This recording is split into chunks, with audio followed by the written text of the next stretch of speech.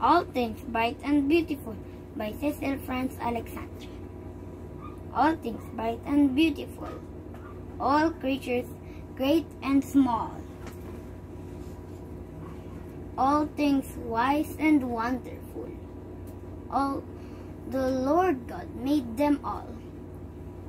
Each little flower that opens, each little bird that sings, He made their glowing colors, He made their tiny wings.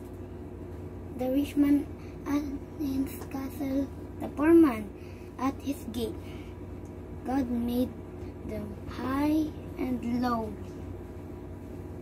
and ordered their estate.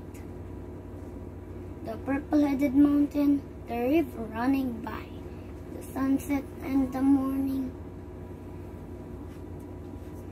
the brightness of the sky, the cold wind in the winter, the pleasant summer sun, the ripe fruits in the garden, He made them every one.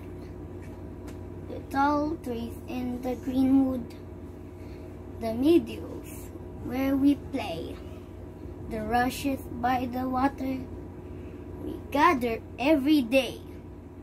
He gave us eyes to see them, and lips that might tell.